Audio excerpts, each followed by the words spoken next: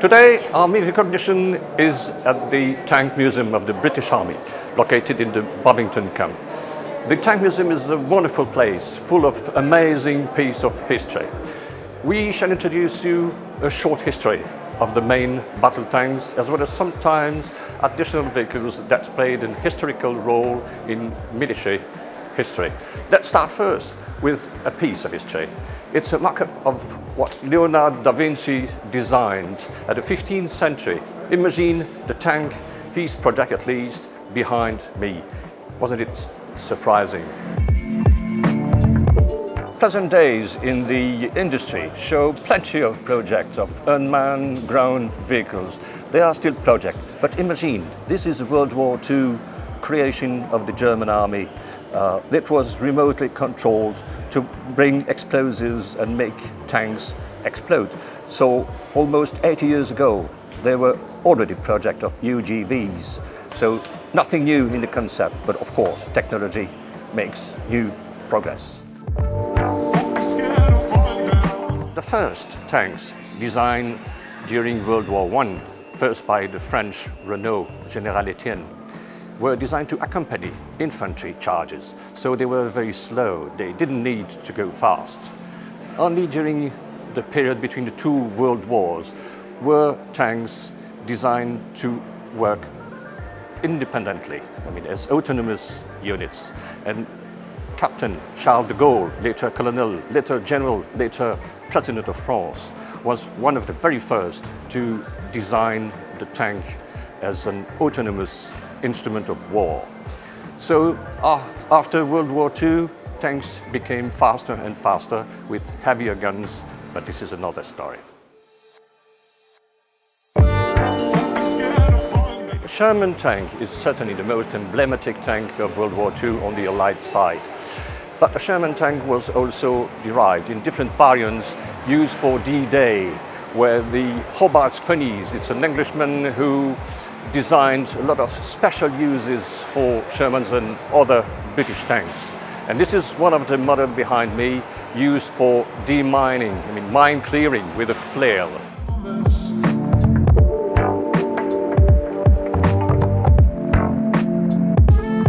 The Tank Museum shelters some incredible wonders or extraordinary pieces. Look at this little Carro Veloce. It's an Italian tankette from 1933, a flamethrower actually, with a 500-liter trailer behind the tankette. It served in North Africa, where it was captured by the British troops, the British 8th Army.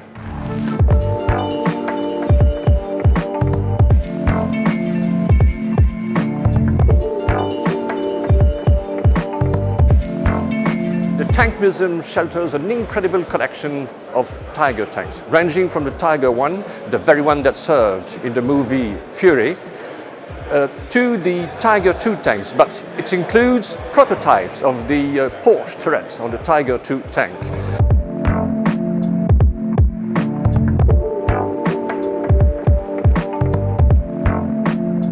We are now in a brand new room, inaugurated only on the 22nd of March 2018. This is the scale model room, and believe me, they are absolutely crazy project. This one of the Renaissance period, in 1500, is relatively modest. It was designed by the German inventor. But also, a few yards from here, we have another German project. This one is certainly the craziest project of tank ever designed. This is certainly the craziest tank ever designed in history. It was called the Ratte.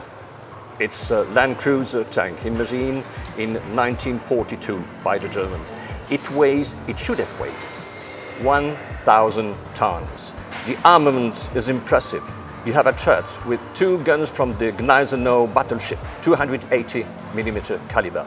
And we also have 2 120mm guns that were designed for anti-tank purpose, and also 8 anti-aircraft guns, 20mm, the Flak, which were very widely used in the German army at the time. To give you an idea of the size of this monster, just compare the size of a human being with the tank, 35-meter long tank. Just imagine a 1,000-ton monster supposed to drive where? Where can you move such a fortress? Well, we'll never know.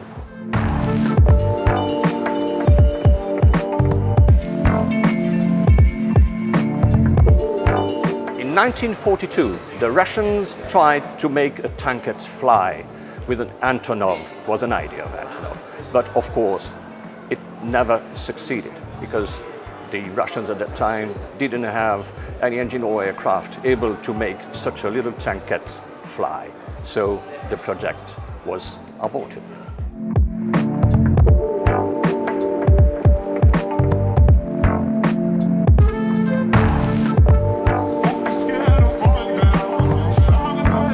In the 1950s, it was already the Cold War, and incredible projects were designed, namely this Chrysler tank. In 1956, it was called the atomic tank. The crew was exclusively sheltered in the turret. And would you believe it, this tank was supposed to be amphibious because of the floatability of the turret. Needless to say that it was never built. But other projects, even crazier, were also designed with atomic energy for the engines. They also never were produced.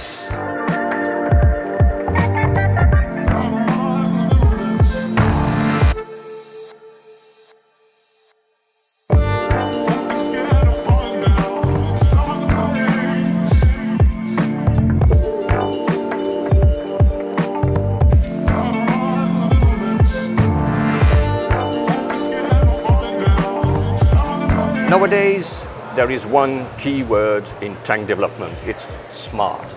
This is a smart tank. It would be a smart tank. It's a one-man crew vehicle, and everything is closed with a fully independent suspension. And of course, the gun will be laser one, not firing shells anymore. So it might be a vehicle that should, according to what is presented here, that should be manufactured around the year 2050. But it's of course only a concept, because nobody knows what will actually be manufactured in some 30 and more years.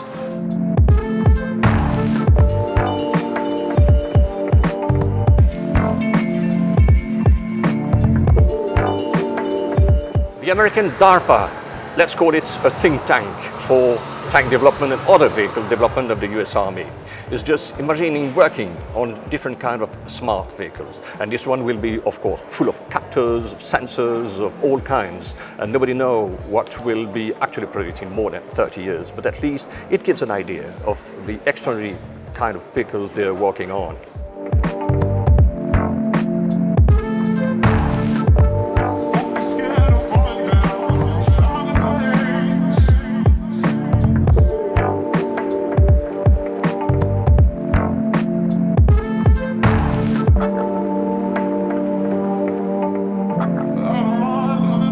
The first British tank after World War II was the Centurion, who became famous with the wars waged by Israel against its neighbors in the years 60s and 70s. After the Centurion, we had the Conqueror, a much more massive main battle tanks that served from the mid-50s to the mid-60s.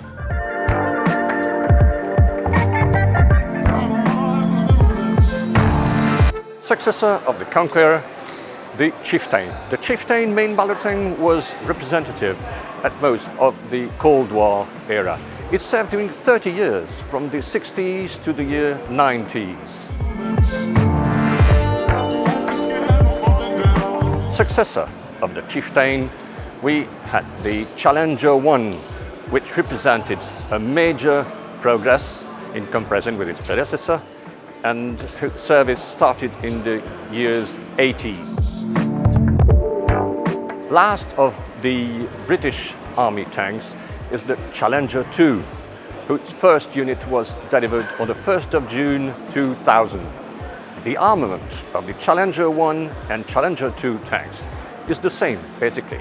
It's a 120mm gun with a coaxial machine gun.